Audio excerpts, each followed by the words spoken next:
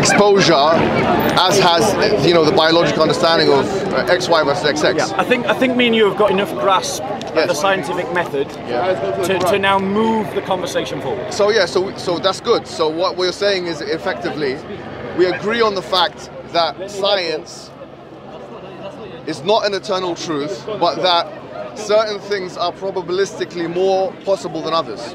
Yes, and that some observations we have no grounds to dispute. Would you agree with that?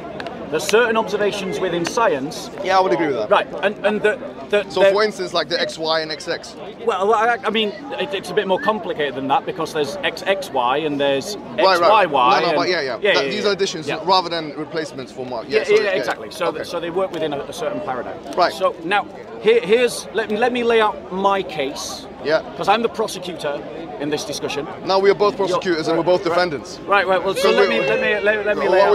We talked about the fact that we're going to bring both of the books. Yes, that's absolutely fine. Yeah. That's absolutely fine. So in terms of the standard, so I'm going to lay out my case. In terms of the standard that the Quran lays out for itself, it says in Surah 482, you probably know it off the top of your head. Yes. What does it say? If it was from other than God, they would have found in it many inconsistencies. Yeah, exactly. Many. Yeah, and I'll just read it in the translation that we've got here as well. Yes. So just to make sure that there's no dispute for 82. Do they not consider the Quran carefully? Yes. Had it been from other than Allah, they would surely have found therein many a contradiction. Now, many a contradiction can be internal contradictions, or it can be external contradictions. Agreed? Yes. So, Muslims have marshalled, and I accuse the dawah, those who are doing dawah, I accuse them of lying deliberately. Because they claim, and I'm going to demonstrate that it's false, that the Quran... But when you say they, let's be clear here. The da'i, the ones doing dawah. Let's be very specific, because people like Zakir Naik, people like Adnan Rashid, people like... I've given you some examples. Shabi Ali. But are you talking about Zakir Naik, or are you talking... Because you have to understand something. I think it's very important to realize that we don't all have the same view when it comes to this. I agree. So it's not... I don't think it's very clever to generalize. Well, I tried to be specific. I did say the da'i, those doing dawah. Some. And I gave examples of the kind of people that I'm talking about. That's why I just had to interrupt to make sure that that kind of specificity was ensured. Okay, so we've clarified that. So now, in terms of the argument... You like that, eh? Yeah, in terms of the argument... No, it's totally fine. He said it's totally fine. In terms of the argument... Me and him disagree. In terms of the argument... Yes, sir. Muslims make the argument that the Quran accurately describes embryology. That's what they say. Yeah. Now, I've qualified that, so when I say Muslims, I'm speaking about certain kinds of Muslims, like Adnan Rashid, like Zakir Naik, like Shabi Ali. Not every Muslim, I fully appreciate that. Yeah. So, it is fair, therefore, for me to test that argument. Of course. Right. So, when I look at the description in the Quran, and I'm going to read it to you, I'm going to ask you to just qualify for me what you think the stages are that are being described. So if we go to Surah 23:12. Yeah, got it. Yeah. So 12 to 14, if you want to recite that while I'm getting out the English. No, it's fine. You can just go ahead. Okay, fair enough. Yeah, but just before I do recite it, if you want me to, there are two spaces. It's not just 23 which talks about stages. There's 22 as well. Yeah. I've got Surah that. Al-Hajj. I've got that. Yeah. So what? Do you want me to go through all the stages? No. I'm going to read it. And when you hear a stage, I want you to stop me, interrupt me, and say this is a stage. Is that fair? So that everyone can hear the case being made out. Right? So, and indeed we created man out of an extract of clay.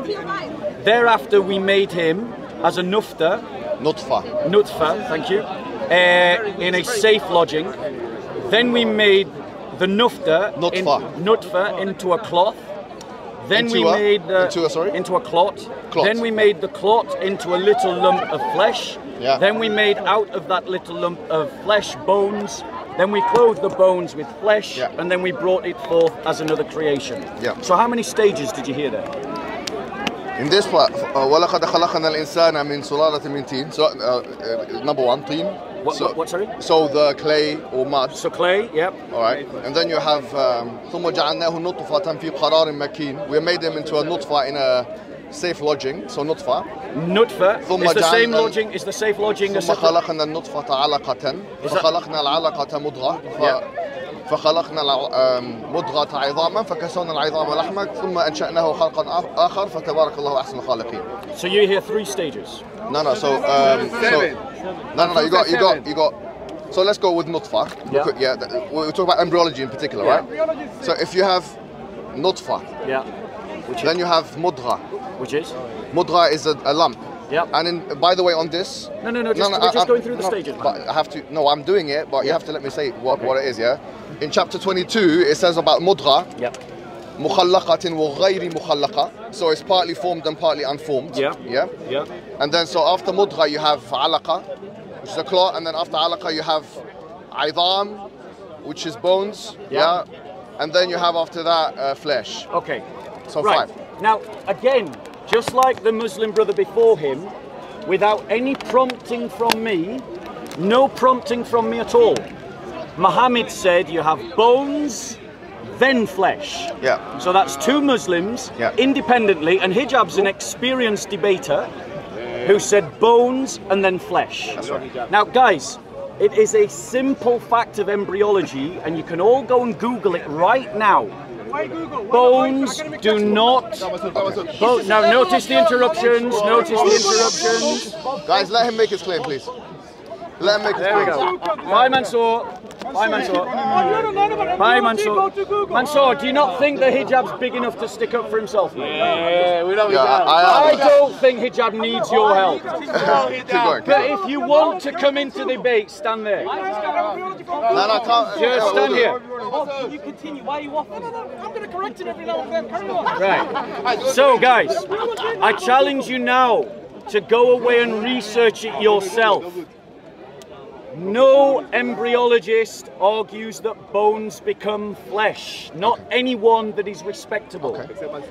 Except Mansour. So, sadly, this is why I have to raise my voice. I didn't want to, but I'm going to have to. I'm going to have to raise my voice because of Mansour. It's a shame because me and Hijab were having a nice conversation. Until Mansour turned up. So I'm not, all you're doing is delaying the argument. I'm still going to say my point, Mansour. I'm waiting for him to show up. I'm waiting for him to show up. Made your point. I haven't finished my point. I haven't made my point. All right, guys, be quiet, please. Let him finish his point because we have nothing to hide here. We have nothing to hide here. Let him finish his point. He said there's no references. We're gonna just explore that. So the fact of the matter is, without any prompting from me, Hijab has said bones then flesh. Yes. And it is a fact, ladies and gentlemen. A fact that you can check for yourselves that bones and flesh grow together. JC, focus. No, they don't. Okay? They grow together. They grow at the same time. Guys, calm down. They grow at the same time. Guys, calm down. From the mesoderm. Guys, calm down. Yes. So when the Quran says that bones grow with flesh, it's wrong for 2 reasons. Yes, go ahead. Firstly, there is no ossification at this point. It's cartilage. It's not bone. That's false. Ossification comes later. That's actually false. Comes later. And it isn't that the bones grow independently from the flesh. No, by the way, they grow together. Okay, why are you interrupting? They grow together, and this is why the Quran is wrong, because it stages it, and he admitted it. Fine. Bones then flesh. Your response? Okay. He said there's no ossification. Ossification is when bone forms, and this is also referred to as osteogenesis, okay? He also said bones then flesh. Now let's be very clear. The word bones in Arabic is idam. Now the word in the ayah was idam.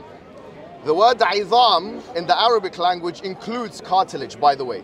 How do we know that? If you look at the Arabic lexicons, and I can give you the names of them if you like. I'd like you to pull it up. Yeah, it's Lisan al-Arab from Ibn Manzur. Yeah, no, can you pull it up? Can we see it?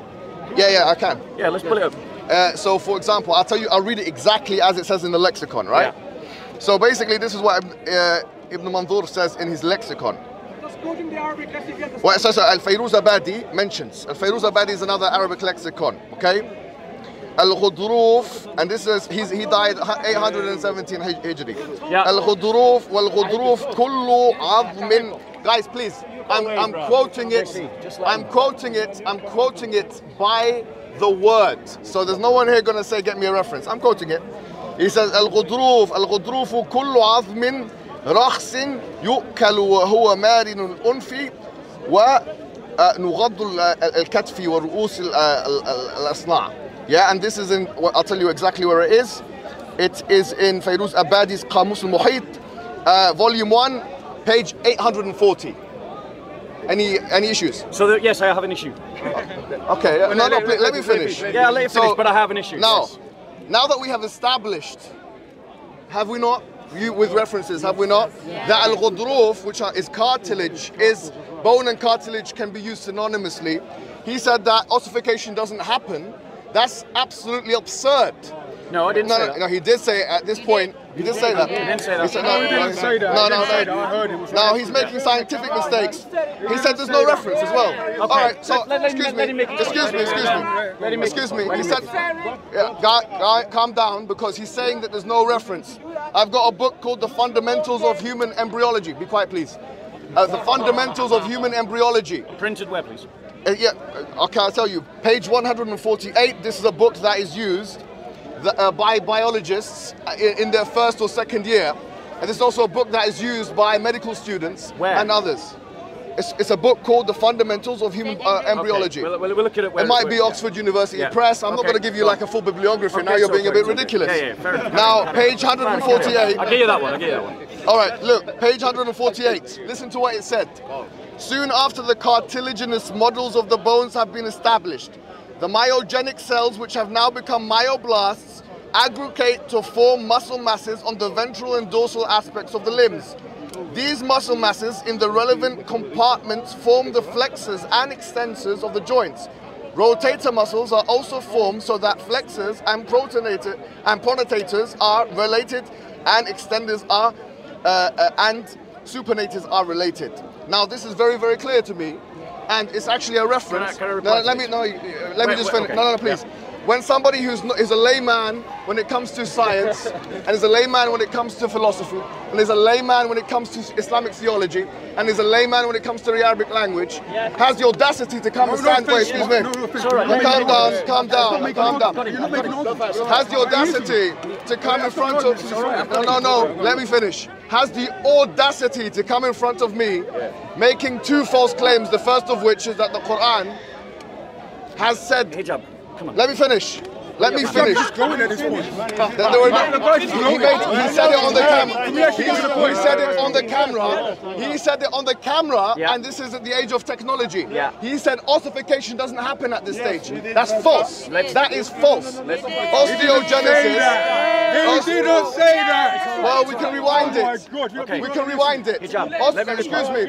Ossification does take place by the admission of the authorities, and that's what people are using in universities all across this country. Number two. No. Number two. Excuse me. Let me finish. I gave you a reference. Let him finish. Number two. Why when you're saying that to Mansour? Number two. Come on, you're going on too long, Hijab. Let him talk though. This is not fair argument. This is why we need to do it time. This is why we need to do it time. Okay, no. Let me finish this point, and then we'll do it. No, then you can do it time. Okay. But I'm just making one more point, and then you can say what you like. Sure. Number two. فَكَسَوْنَا الْعِظَامَ لَحْمًا is the only interpretation in the Quran that the fa is chronological or ta'qib, meaning is it chronological? No. There are two interpretations in the Islamic understanding. One of them is that it is chronological, and the other one is that it's not chronological. And Ibn Rajab al-Hanbali, he takes the view that all of it happens in the first 40 days. And he mentions that in his sharh of the hadith of إِنَّ أَحَدَكُمْ لِيَكُونَ فِي بَطْنِ أُمِّهِ 40 يَوْمًا مُضْغَةً عَلَقَةً نطفة ثم يكون علقة بعد ذلك ثم يكون مضغة بعد ذلك. And then he says, and then because you know, excuse me, hold on. This hadith says, and wait, let me finish. Let me finish. Let me finish. But you're not finishing though. You're just making a new point and a new point. Let me finish. You need to hear all the data. Otherwise, you won't know what. Listen. Let me finish. You're not finishing though. Let me finish. You're not finishing though. Give me what? You're not finishing though. Let me finish. Carry on. There's another way of the hadith. Oh, here we go. Another one. Listen, please. Calm down, please. He said, there's another hadith, very important. ثم في ذلك مثل ذلك. This is very important. So he said that in the hadith of Muslim, and the hadith of a Sahih Muslim, it's في ذلك مثل ذلك, which means in that time, listen, it means in that time it will be like that. So because it said في ذلك مثل ذلك, the opinion of the Hanabila in the matter, the Hanbalis, it all happens in 40 days. Why is it there for that there's a difference of opinion among the fuqaha? Wait, you're just making another point. Please, man, stop. Stop. Let me say it. Making another point. You're not finishing it. Let me finish. You're not finishing. Let me finish. You're not finishing. Let me finish. You're not finishing. But you're not finishing. I'm gonna finish. No, you're not though. You're just gonna make another point. Let me finish. Look, that's why the fuqaha have differed, the jurists have differed as to when a woman can have an abortion. Some say 120 days, some say 40 days. The ones who say it all happens within 40 days, base it on the hadith and the interpretation of the hadith of Ibn Rajab al-Hanbali and other Hanabila. Therefore, now you're making another point. Hijab, let me reply. In summary, just making another point. In summary, number one, the interpretation of chronology is not consensus. Number two, even if we say it is, it includes the cartilaginous models, and that is what, according to this book, which is an authority that all of the doctors are using, is actually happening. Ossification and mesogenesis are happening at the same time, and that means to say that the cartilaginous models are moving in the way that the Quran says. You have nowhere to go. Okay, so now let me reply. So, okay, we're just going to change the battery. Let him go, please. Now I'm going to give him his time. No one interrupt him. Tell that to Mansour. You told him to come. Please, everybody, make sure that you don't interrupt him, because whatever he says is going to be refuted, and then we're going to move on to the Bible, where he's going to have nowhere to run. Okay, so, guys, I listened carefully to the book that he quoted. Okay. And this is why I didn't want him to go on making point after point after point after point, so that we could address all the points. This is how you construct a fake miracle. You blind people with words. It's a rhetorical device called sophism. It's just sophistry. You bring out lots and lots of things. People can't grasp all the points that you're making, and then because they can't process all the information, they just accept the summary. And this is a tactic that Hijab has just demonstrated perfectly. Notice the interruption. Notice the interruption. So, ladies and gentlemen, I listened to the quote from the book that he quoted, and what I heard was that bones and flesh grow together.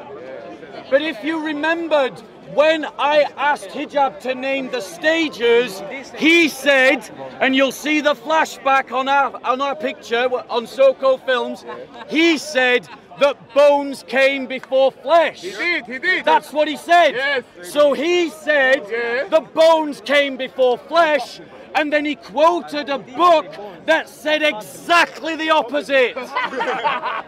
And he thought that I wouldn't notice. And he thought that I wouldn't notice. Tactic. But I did notice, because I have examined this sophistry before, and I understand its rudimentary tactic. The idea is to blind you with lots of big sounding words. Let me just clarify. Let me just clarify. Clarify, Bob. In another part of the Quran, so we read 23, 12 to 14. We did. But in Surah 2, Ayah 259, It also says exactly the same. It's towards the end of the verse. If Yeah, you're no, getting no. recited. There's two qira'ats in that one. Yeah. ثم ننشزها عظمة and ثم ننشرها عظمة. Right. Okay. Let me give the English. But you won't get what both qira'ats in English. Let me give the English, bro. Yeah. So that's why you need. I am still making my point, Hijab. It's fine, bro. Hijab. I'm still making my point. Take your time, please. Yeah. Okay. So, in to hide Surah 2:259, it reads. Yeah, please. Because if I get to it. Do you want me to help you out with that? No, I can find it. Thank you. It's just a case of. It's not about embryology, you know that. He said. Now notice he said it's not about embryology. Yeah. So let's actually look at whether it talks about embryology. Okay. Yeah. It says this. And thus we have made of you a sign for the people. Look at the bones, how we bring them together and clothe them with flesh. When this was clearly shown to him, he said, I know that Allah is able to do all things. No, don't interrupt.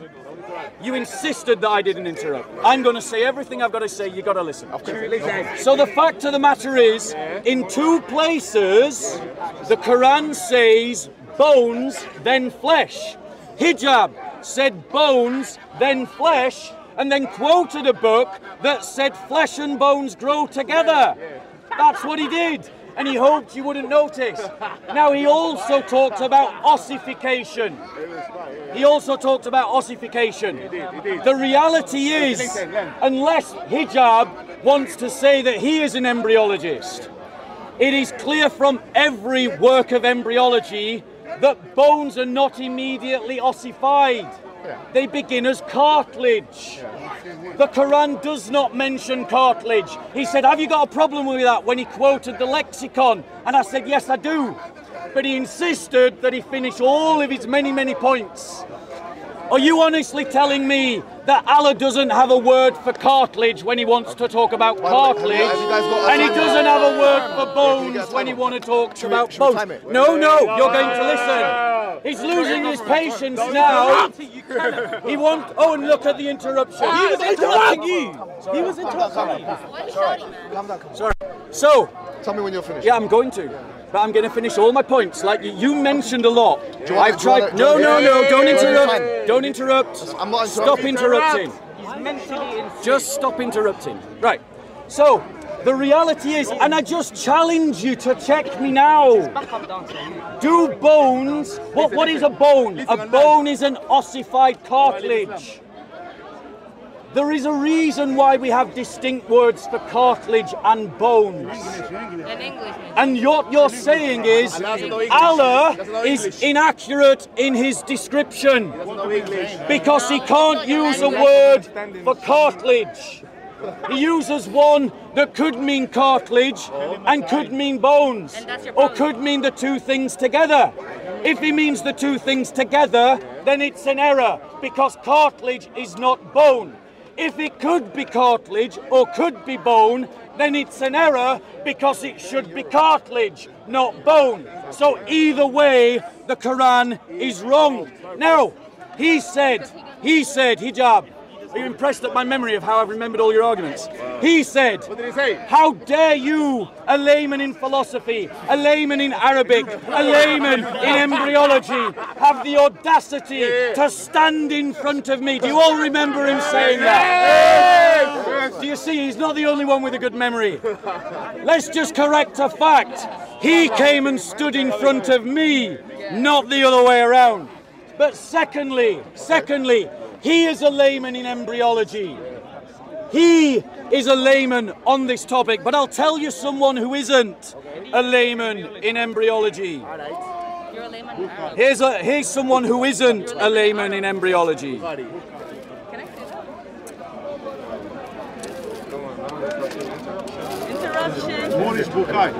So, someone who isn't a layman in embryology is Dr. P. Said Myers, a human biologist from the University of Minnesota.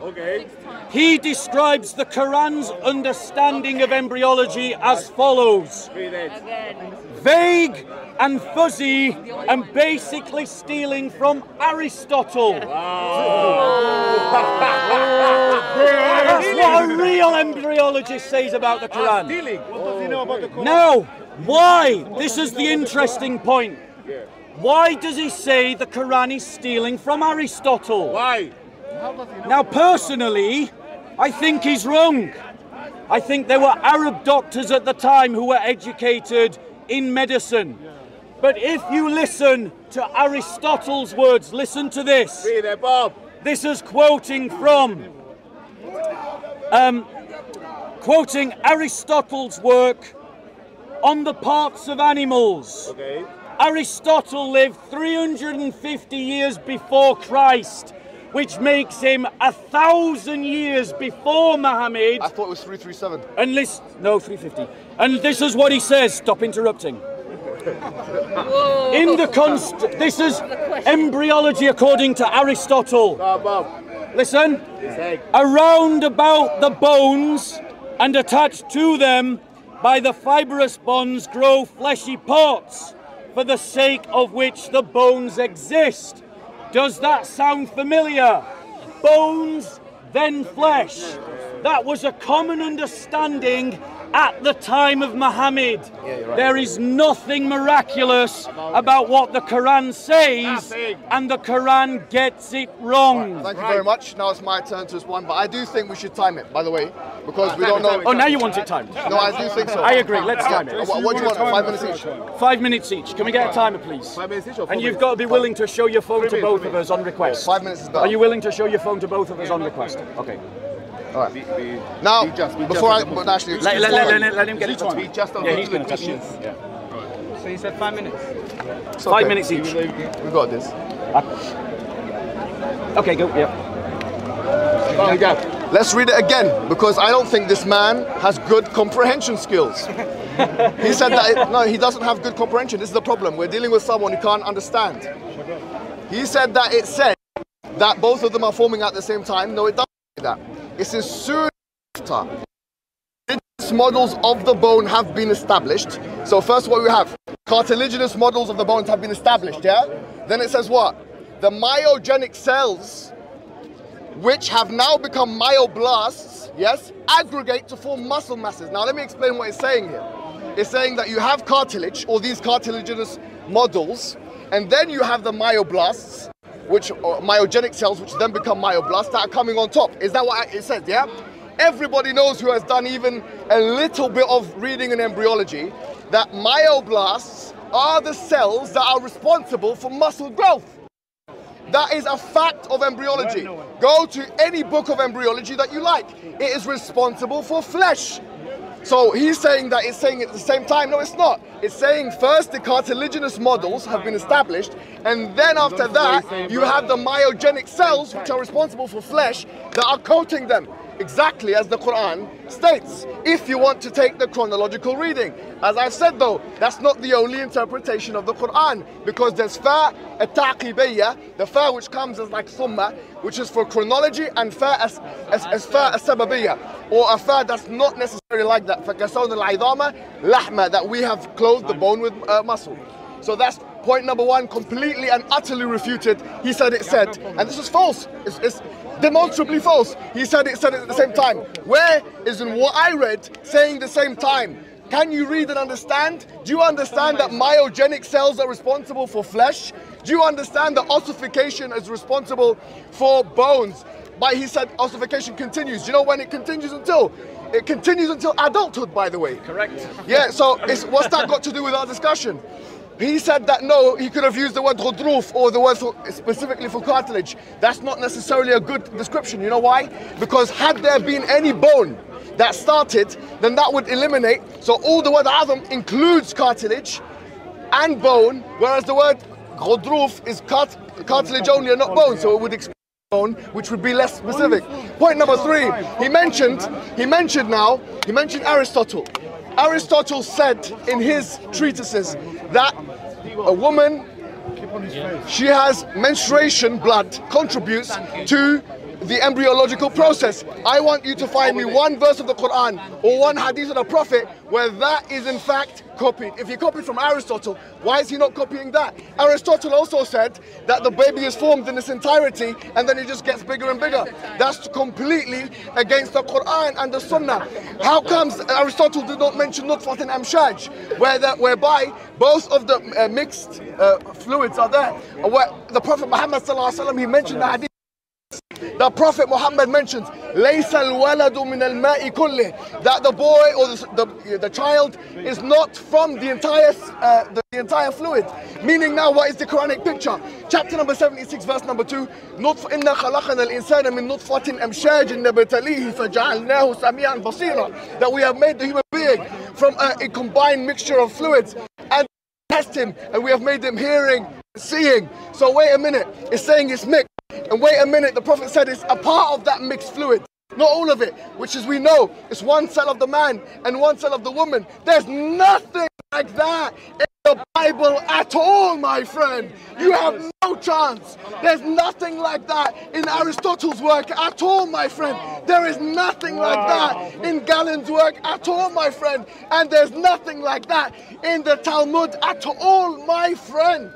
How did he know this? Where did he get this from? Did he get it from the Bible, where it says that human being is made like curdled cheese? Where it says in Job chapter 9, verse number 6, that the earth is flat and has pillars, and no one in the patristic, listen, no one in the patristic period for 300 years, not one, I claim now, has ever said that the earth is round based on the biblical narrative. Everyone was a flat earthist.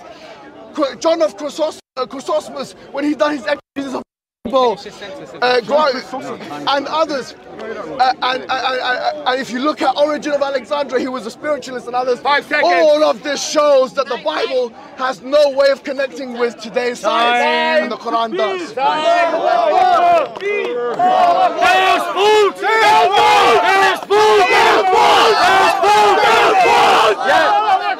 We can all shout him out.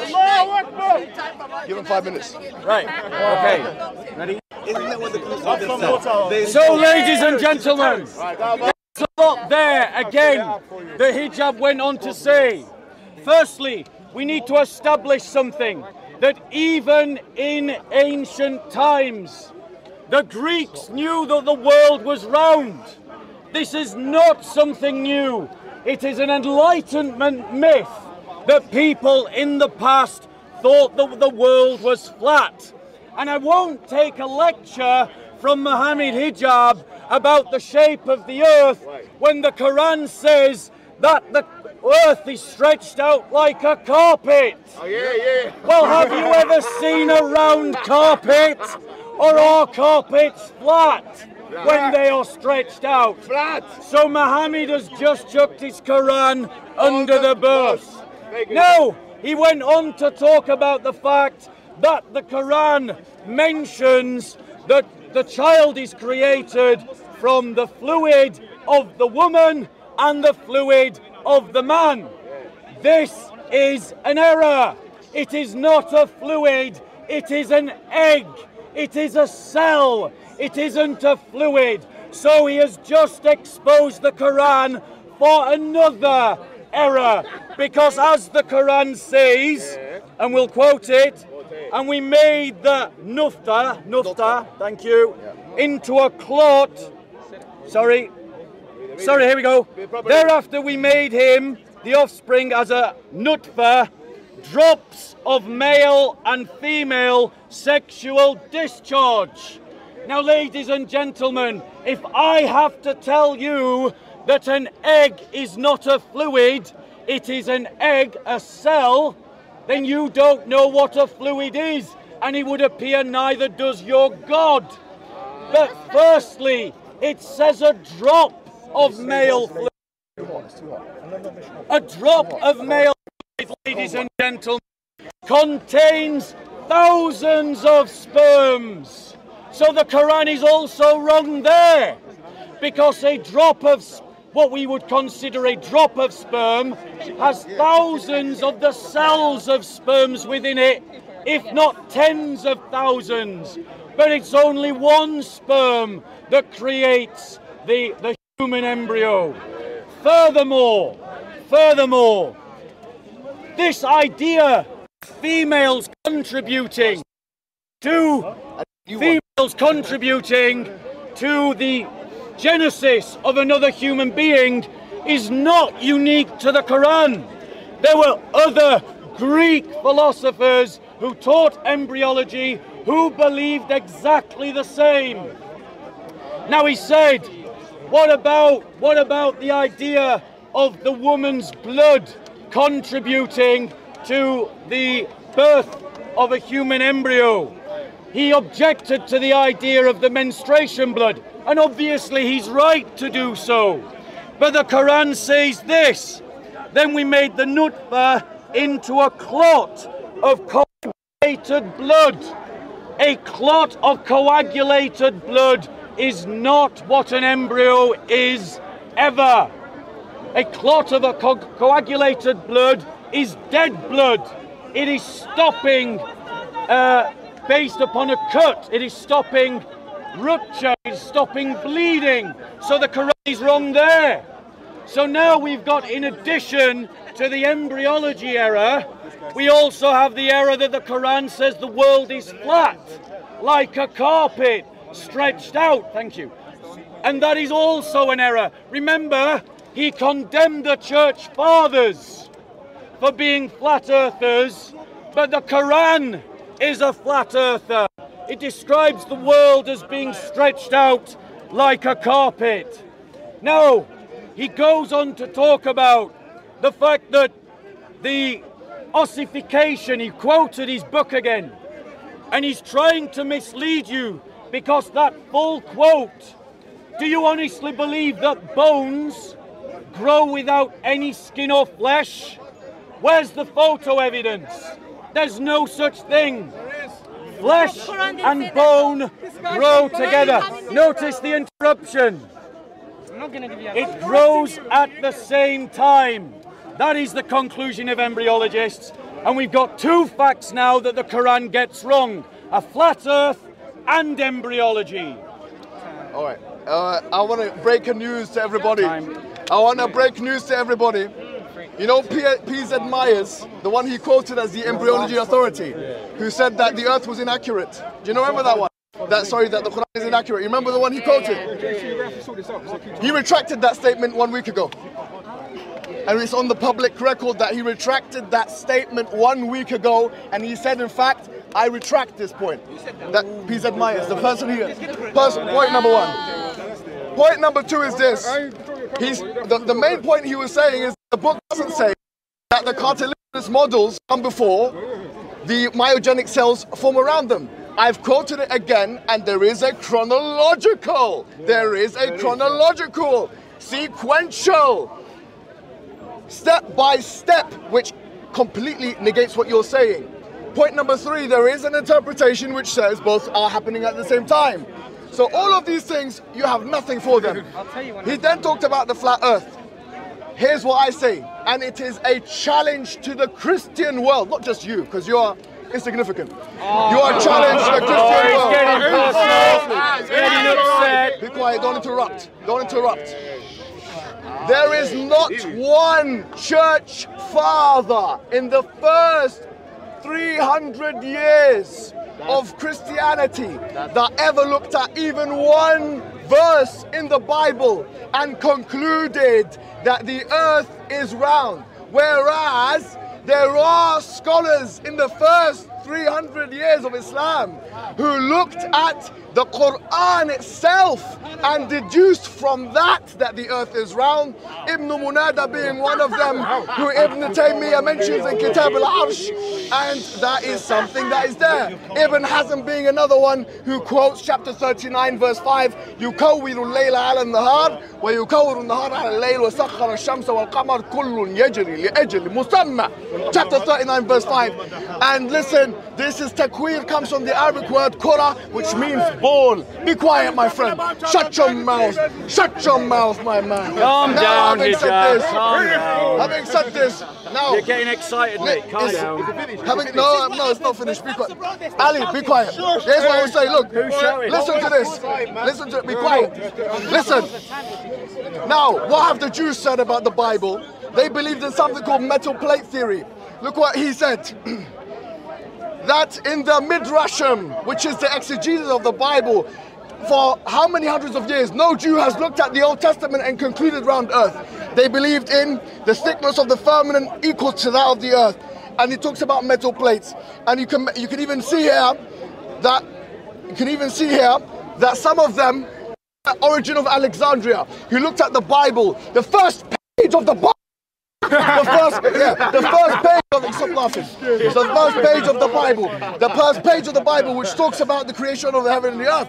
When the second day, what was created, the luminaries were created before the sun was meant to be created. Origin said, "What man of intelligence?" Be quiet. What man of intelligence will believe this? This is your church fathers condemning the literal reading. He was forced to spiritualize the meaning of the Bible because it was contradictory to the reality. And he said also, what man of intelligence would, when in the Bible it said that the devil took Jesus to the high mountain, you can see all the nations of the earth. That's the New Testament. And he said, what, how could he see it? Origin is saying this in On Principles, in the appendix section. Yes. He said, what man can see with his own fleshly eyes all the nations of the earth? Now tell me now, where is your evidence? I've asked you once, I'll ask you again. Get me one church father. I've given you 2 references myself just now. Get me just one reference of anybody looking at any verse of the Bible and concluding that the earth is round from the book itself. Not because of Aristotelian logic, which entered into the exegetical, or people like Augustine when he started mentioning the round rotundity of the earth. That's a different situation, yes. Augustine was a church father. Yeah, but he didn't look at the Bible and say it was round because of the earth. And if you look at John Walton, who is a Christian scholar, he mentions the circle of the earth, which is mentioned in Isaiah chapter 40 verse 22, and he said, but that by consensus this means like a disc. So don't ever come to me with this. I have already told you, Ibn Hazm, Ibn Munada, the Salaf, the people and the Salaf of the first 500 years saying the earth is round because of the Quran. Not one church father says the earth is round because of the Bible. Respond or be condemned. Okay, that was brilliant oratory. I think he deserves a round of applause. That was absolutely brilliant. So,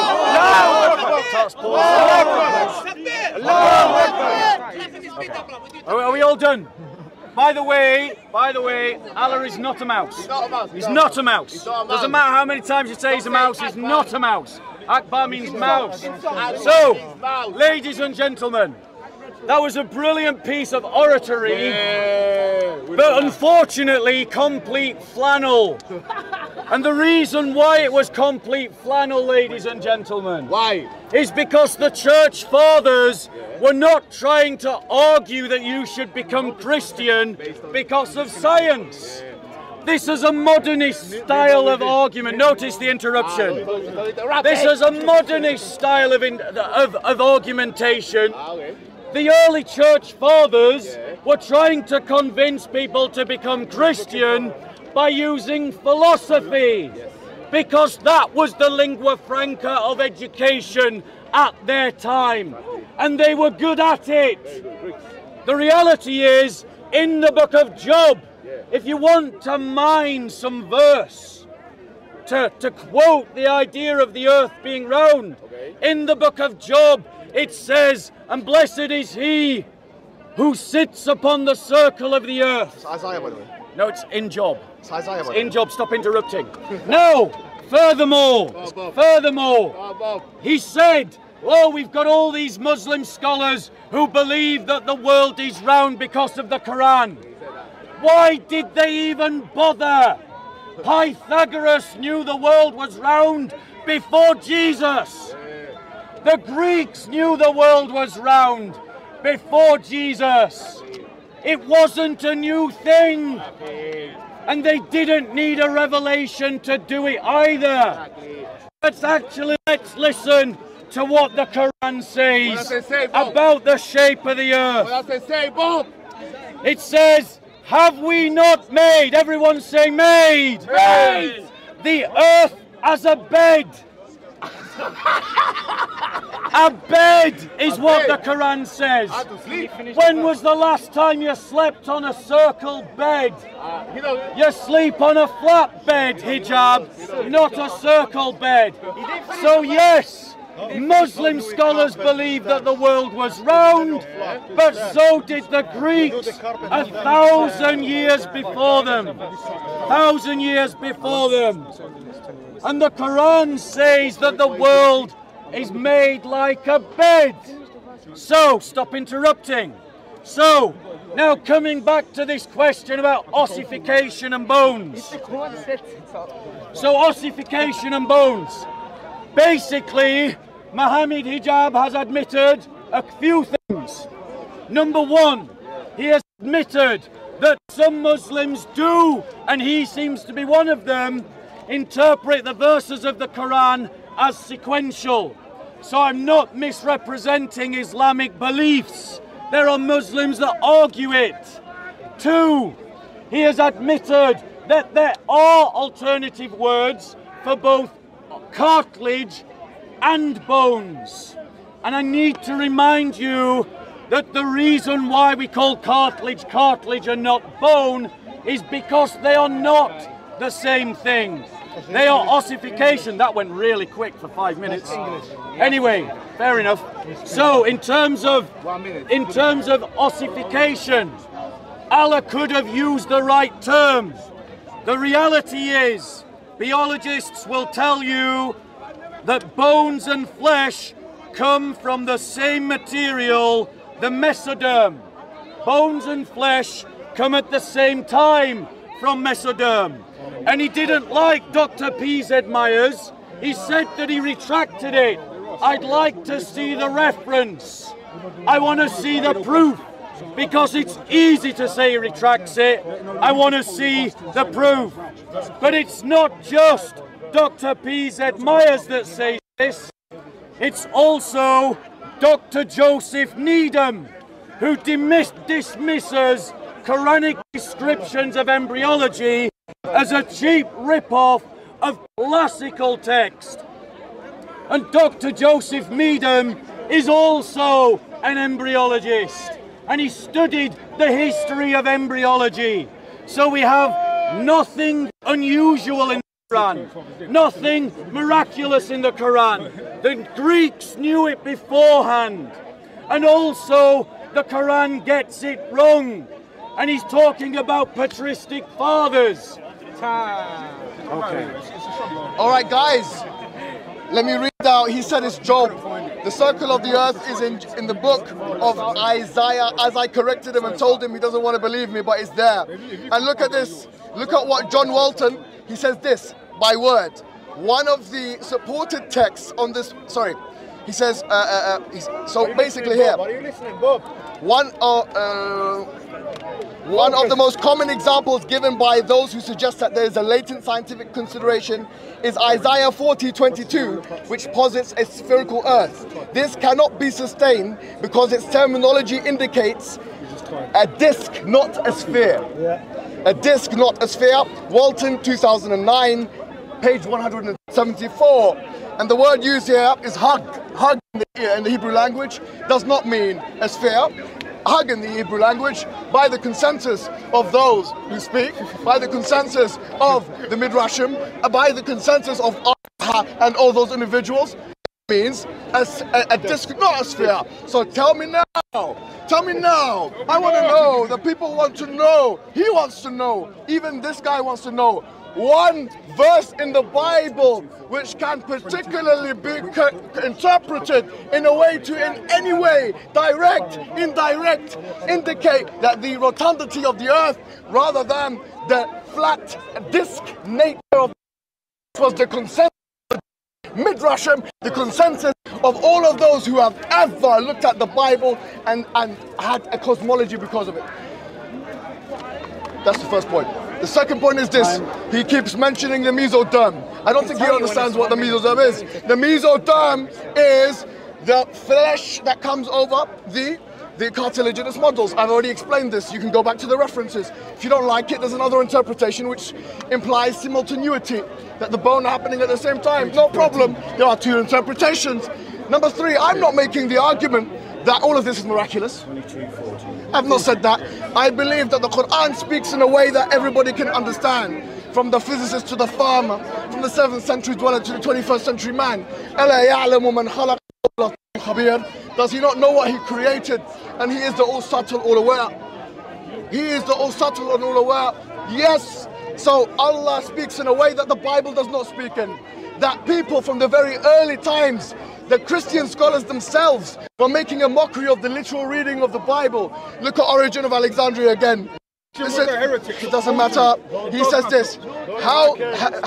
He talks about this. How? He says, listen, he says, how could it possibly have happened literally? Either that the devil should have been led Jesus up to a high mountain, or that his fleshly eyes he should have shown all the kingdoms. He's saying, how could he see all the kingdoms when all the nations were not at the foot of the mountain? That implies flat earth. That implies, I'm telling you now, defend your Bible. Stop trying to think you have something on the Quran. Where in the Bible, give me one person that ever existed that said that the earth was round because of the words of the Bible. You said Job and mentions Hug. He mentioned the sphere, he mentions the disc of the earth. John Walton, who is a scholar of Christianity, says this cannot be sustained because the word means it is a sphere, it is a disc and not a sphere. Case closed, my friend. Taqweer comes from the word kura, which means a ball and not something which is flat. It's over, my friend. How dare you come and talk to me about science when in Genesis chapter 5, if you add up all the days together, as have the young age creationists, you will come to the conclusion that the universe is 6,000 years old. 6,000 years old. And wait a minute, how do you know that Genesis chapter 5 has all these lineages from Adam to his son, from his son to his son, 130 years, 150 years? Add it all up, like Noel has done, and you have 6,000 years. You have the audacity to talk about some minor thing when it comes to embryology, when your Bible-bashing friends in America have museums and institutions. Hundreds of millions of pounds are being spent on the idea that the universe is 6,000 years old.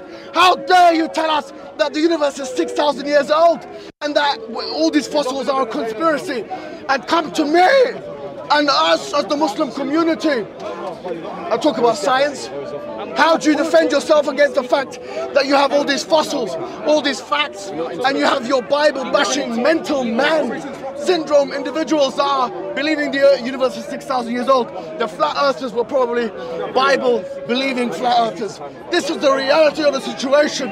Don't ever come here again and talk about science or anything else, because it's over. And for more information, go to kbyh.co.uk and go to my article on the proofs of the So allow me to reply. Ladies and gentlemen, are you ready? Right now you're wasting time. Is it fine? Okay. You don't mind wasting time. 5 minutes. Ready? Split. I don't mind. Just 5 minutes. What's this? I'll be foul. Okay. So where is this?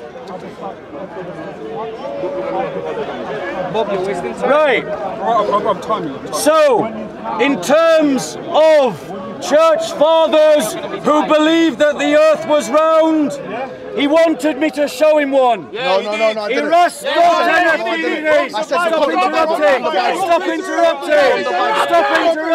From the Bible. Stop interrupting.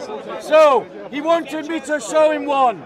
Eratosthenes of Alexandria, 276 to 194, calculated that the circumference of the earth within 50 miles of its present estimate.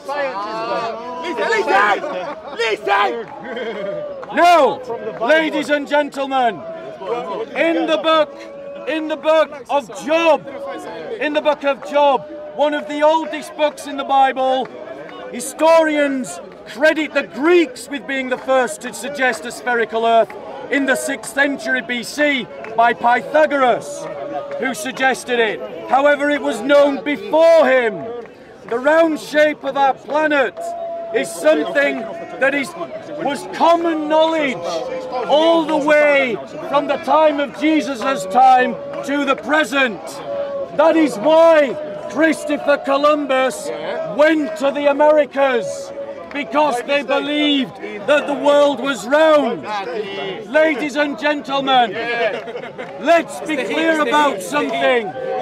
We Christians have never made a claim that the Bible is a scientific textbook free from error.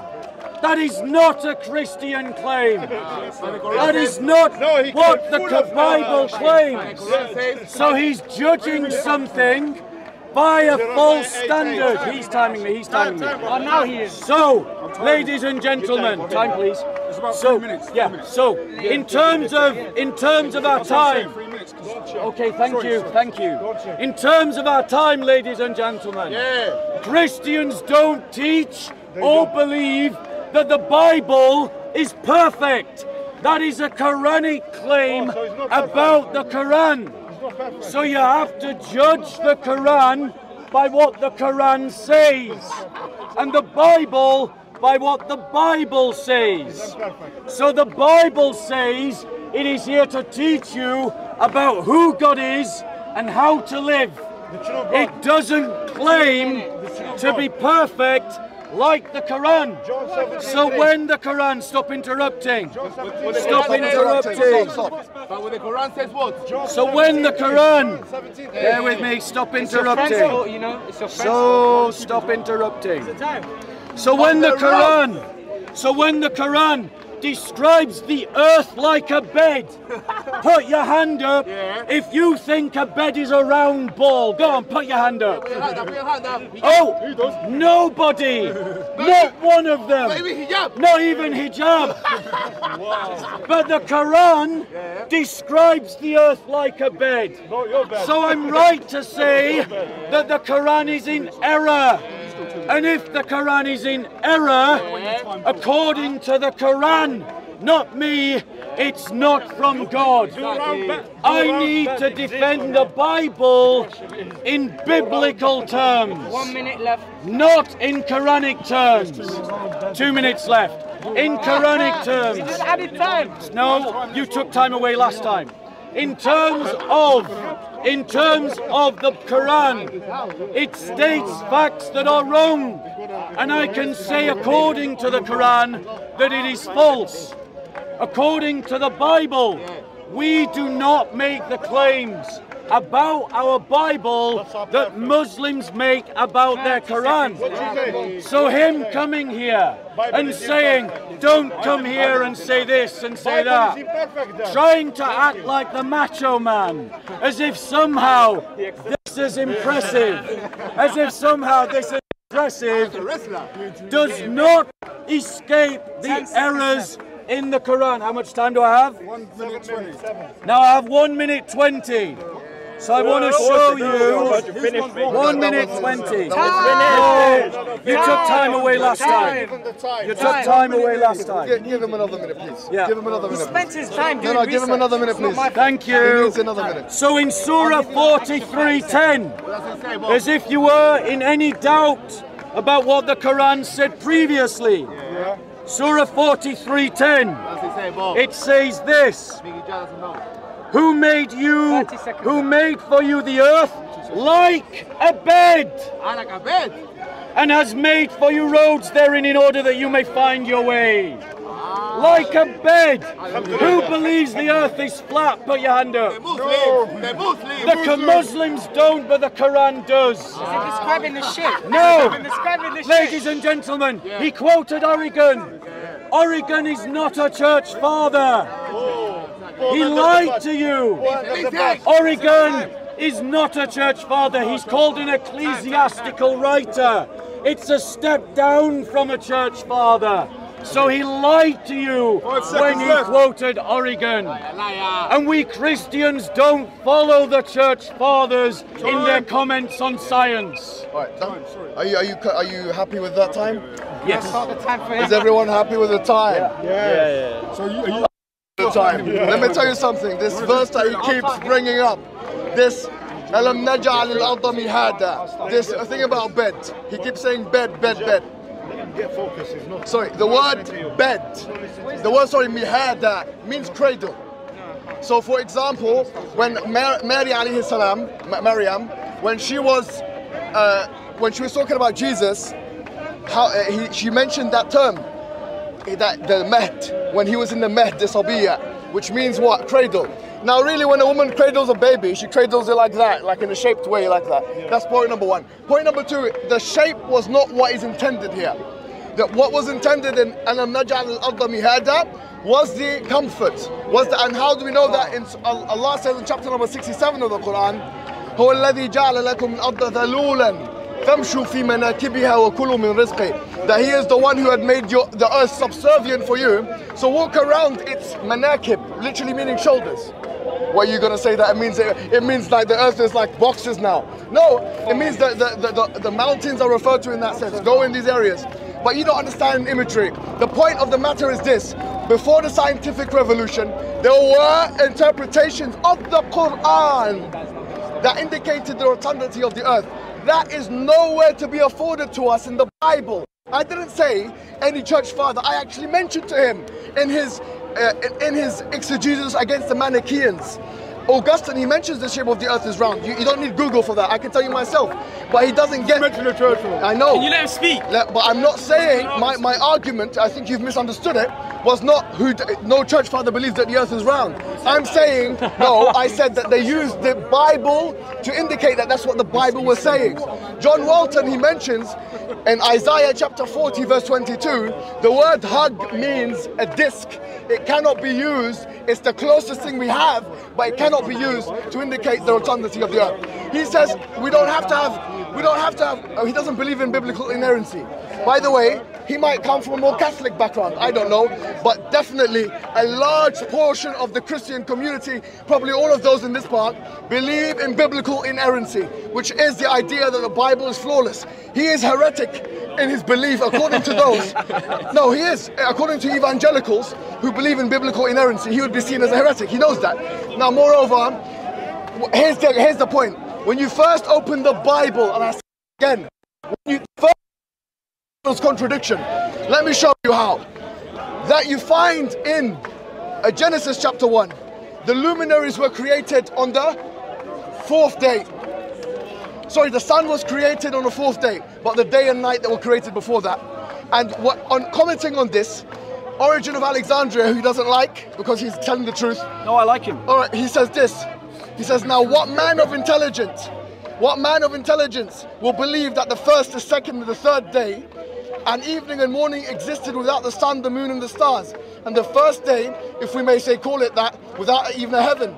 I do not think anyone will doubt that these statements are made by scripture in a figurative manner in order that they may, through them, be mystical truths may be indicated. Yeah. He is saying, therefore, that he has to spiritualize and allegorize the verses of the Bible in order to keep away from the biblical internal contradiction. It's not just an external one, but an internal one. How do we know that? Because vegetation is mentioned as happening on the 4th day in Genesis chapter 1, but when you look at Genesis chapter number 2 verse number 6, it said that no plant sprung up yet. So much so that even scholars are saying this is a contradiction. How could you have the vegetation on the 4th day in Genesis 1, and then in Genesis 2:6 it says no plant has sprung up yet? So were the plants there, or were the plants not there? That's the question. Were day and night there? How can you have day and night without the sun? You're talking nonsense. How dare you come with this to us? How dare you? Are all clowns. You're coming to us and talking about science. You got your 6,000-year-old universe, which he didn't even mention. He didn't even refute it. He can't defend himself. He can't defend himself. He had one bullet in the gun. It went astray. Now he can't defend himself. He's beneath me. I'm in the mount. I'm slapping. I'm punching. He knows what I'm talking about. He's an MMA fighter. One day maybe he can challenge me, and so on and so forth. No problem. You're wasting your time. And so on and so forth. And that's it. I say this to you today. And I say to you with all my vigor and all the confidence, he has no answers to the rotundity problem, to the 6,000-year problem, to the internal contradiction problem, and I have all the answers today. So, it's always true that if you give a man like Hijab enough rope, he'll hang himself. And that is exactly what he just did. Exactly what he just did. This point next. He admitted that no Augustine, a church father, believed that the earth was round. He just spent ages arguing that no church that the earth was round from the Bible, but then admits that Augustine did. Ladies and gentlemen, the reality is, and he quotes, notice the interruption again, notice the interruption, pause my time. Pause this time, please. Pause this time. Yeah, right, are you Pause done? this time. Okay, you done? Okay, ready? Are you ready? Wait. He asked you from the Bible. Are you done? You can't. Okay. From the Bible. He's Right, gonna are you done? interrupt you. He's deaf. When you done? Listen to you. Okay, ready, He's go. ignorant. So, Augustine himself and Origen, whom he quotes, both interpret Genesis allegorically. That is the orthodox historical use of Genesis. It's only fundamentalists in the 20th century that shouted and screamed about a literal interpretation of Genesis. This is not how the Christian fathers used Genesis. So he just shot his entire argument dead because he evidenced the fact that the historical use of Genesis is allegorical and non-literal, not literal. So he's attacking the Bible based upon a literal reading when he admits that the church fathers don't do that, and then he says, show me the church fathers that do X, Y, and Z. But glory to God, the Holy Spirit that inspired Genesis was smarter than Origen and apparently smarter than Hijab. Because the reality is, Hijab, and here's a very brief summary of physics, that a sun is a collapsing gas cloud. Before it meets the point of nuclear fission, of driving atoms together, elements together to form bigger elements, it gives off light, it gives off radiation. If you were stood there before the sun became a sun and entered into nuclear fission, you would be able to detect its light and you would be able to detect its heat.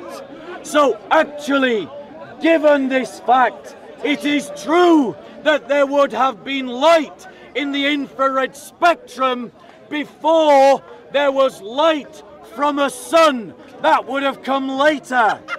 Infrared spectrum. The infrared spectrum. Are you honestly telling me, are you so ignorant of physics that you think a sun reaches nuclear fission before it gives off heat? Go back and pick up your GCSE study books. You're laughing at your own ignorance. No, that infrared radiation, ladies and gentlemen, would have been the very source of food. I do not believe that Genesis needs to be taken literally. I don't believe that. The church fathers don't believe that. So, he's attacking the Bible based upon a 20th century belief that comes from America, not the historical belief of the church. He's undone his own arguments, but he believes that the Quran is perfect. The Quran describes the earth as a bed. Do you believe the earth is a bed? But more than this, here's another error in the Quran. Another one. Time. Until when he reached the setting place of the sun, he found it setting in a spring of black, muddy water. Put your hand up if you believe that the sun sets in a puddle of mud. Who believes that? Nobody. Not even hijab. So, on one hand, we don't need to square the Bible with science in Christianity. He already has. But on the other hand, the Quran is in error even though it claims not to be. So, you can stand there and do your macho routine and try to be the big man, but intellectually, Hijab, you're beaten in your criticism of my faith and the defense of your own. Are you ready? Yeah. Okay, listen to this. Listen to this. Sorry, it's added 53 minutes. So what I'm going to do is I'm just going to take off like 53 minutes. Sorry? So it's added 3 minutes, so I'm just going to take 53 minutes. Yeah, oh, okay, that's fine. It still counts for All right, no problem. 40 now. He says that he's trying to portray that the typical interpretation of the biblical corpus from an ecclesiastic and patristic perspective, the church fathers, was an allegorized understanding, and there is no further thing away from the truth, as understood by R.C. Hanson, a known scholar who wrote books and tracts attacking Origen of Alexandria on his allegorization and spiritualizing of the text, when actually there was no precedent before him and the Alexandrian school. People like Philo, who was a Jew, who also had the same kind of understanding. Moreover, now he mentioned Augustine. I said Augustine, and very important, Augustine came to the conclusion of the rotundity of the earth not because of the Bible, but despite it. He was an Aristotelian, and he came to that conclusion. My challenge to him was to find someone who uses the Bible and exegetes it to have a spherical or rotundity of the earth perspective. Number two. Number three, he says that he tries to imply that Augustine, he had the approach of Origen of Alexandria, which was an anomalous and aberrational approach in the exegetical method of the ecumenical church fathers, when actually the truth of the matter is he actually didn't even know that Augustine, who is a 5th century scholar, actually named his exegesis on a literal interpretation of the Bible. He had two. He had one called Against the Manichaeans, and he had one called On a Literal Interpretation of the Bible. So this guy doesn't even know his own books. I know more than him on his own books. Now listen to this. This is going to be a good night argument. I promise you today, he will go to sleep. He will go to sleep. I am getting bored. Okay, you will go to sleep. You are going to go to sleep. Just like I'm sure he has been many times in the ring. I'm going to say this to you once, and I'm going to say it to you very clearly. One time, Celsus, who was an apologist, a Greek apologist, he came to Origen of Alexandria, and he asked Origen of Alexandria, what do you say? How can you have a God that died on the cross? Yeah. Do you know how he responded? Oh. Do you know how he responded? He's still on Origen. He's moving off the top. Do you know how he responded? I'm going to take 55 minutes off. He's definitely going to sleep. Do you know how he responded? And you can see all these references, by the way. Go kbyh.co.uk and download my PDF on the truth of Islam. You'll find all the references there. He basically allegorized it. He said, we cannot say that all of the events relating to the crucifixion are true and excuse me, stop. Can you stop? Can you stop talking? Yeah, I know, but I can't. You're not even listening to what I'm saying. The point is, you're not even engaging with his points. So, alright, listen, look at me. Origen of Alexandria, when he was asked by Celsus, and this is referenced in my article on kbyh.co.uk, he was asked, what do you say of the crucifixion?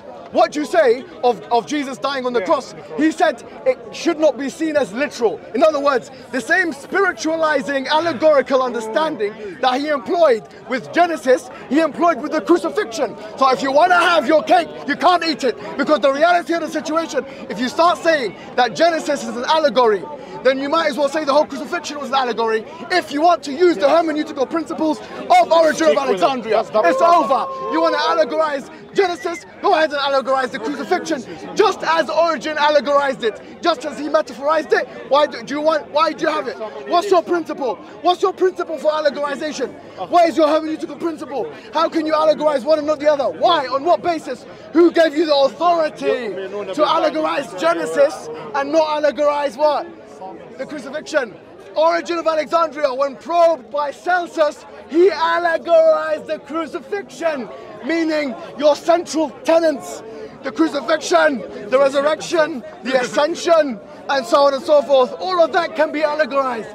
And if it is allegorized, what remains of Christianity? It's all fallen apart. It's all gone. It becomes a myth, just like Hinduism. It becomes like the Greek mythology. It becomes like anything else. So there you have it. If you want to say it's allegorized, then you must allegorize. You must allegorize the crucifixion, because there is no authority that you may be granted. There is no authority that you, hermeneutical authority, yes, that you may have, yes, there's no hermeneutical authority that you have to allegorize one and not the other. And that's why it's done, and that's why you're finished, and that is why you can never stand in front of me. And you can have the rest of the time. I'm giving the rest of the time. I'll give you, because I gave him an extra 55 minutes, 55 seconds, sorry. Right, so, right, I've got an extra, yeah, shall we do this last one? Okay, so am I speaking last? Yeah. Is this the last, am I speaking last? No, you go now. No. Is that what you want? You started. You're the one that started, so he finished. No, you started, because you laid out the parameters of science, so I go last. No, you started. You went, you talked, Hijab, you laid out the parameters of science first, remember? You laid out the parameters, you talked about the paradigm, so you started, so I have to finish. When do we start the timing? So I have to finish. Do we start from that? This is the last talk. Fine. Okay. Last round. Right, I'm speaking last. This is the last talk, and then we switch. Right, are we ready? Are we ready? It's your last round, and then afterwards. No, this is the last talk. Done. After me. Done. Finished. Because it started. Okay. If you're the only one speaking, we don't Are you ready? Are you ready? Right, guys, ladies and gentlemen, listen carefully to the double standards that Hijab is asking you to work to. He is saying to you that you have to believe in a literal interpretation of Genesis. Why? Because of his quote of Origin. Now, he didn't actually quote Origin, he just threw his name into some statements. The fact of the matter is, ladies and gentlemen, Origin is not a church father. So he's quoting the wrong source. Origin is called an ecclesiastical writer. Now notice that Hijab wanted me to pay attention, but he's not doing it now. So, ladies and gentlemen, we Christians are not committed to a literal interpretation of the Bible in toto. We don't do that. Our church fathers didn't do it. He's admitted as much. He said as much. He said that Augustine believed in a round earth. He said that. So we Christians don't need to defend every statement of the Bible as if it was literally true. Now he said that the description that Origin used was literal, that there was allegorical about the crucifixion. I know Origin's writings. I read Origin's writings. And he says that there are layers of interpretation to the scripture that include the literal and go beyond the literal. And he was talking about the metaphorical symbolism that we can pull from the crucifixion. He was not denying the historical event of the crucifixion. Hijab tried to mislead you. Now, the Quran has made a number of factually false statements, and it doesn't matter with what bombacity Hijab prances around in this little theatre of ours, flexing his muscles, kissing his muscles, and trying to talk about beating people up intellectually. The reality is that his Quran has finished his religion, because his religion, his Quran, says that if it was from any other than Allah, I would find errors therein. I would find contradictions. The Quran says bones became flesh. This contradicts embryology. The Quran says that the earth is flat. This contradicts our study of the world, which is clearly spherical. The Quran states that the sun sets in a puddle of mud. A puddle of mud. And it clearly doesn't set anywhere on earth. I have found errors in the Quran, and the only way that he gets around them is what? Is by saying, oh well, Muslim scholars knew better than their Quran. I agree, but so did the Greeks before Jesus know better than the Quran. He said, well, your church fathers didn't believe in the earth as being round from the Bible. But then he showed that those church fathers do believe in the circle of the earth. Do you honestly believe that they would uphold the idea of the circle of the earth in one hand, and then, as Christians, say that it contradicts the Bible? Of course they wouldn't. And why do they not see a contradiction? Because as the church fathers demonstrate consistently, the reading of the Bible is not meant to be a scientific text. It does not have to be read that way, nor does it have to be defended that way. And so his criticism of the Bible is misplaced, because it is not what we Christians believe. But he believes that every utterance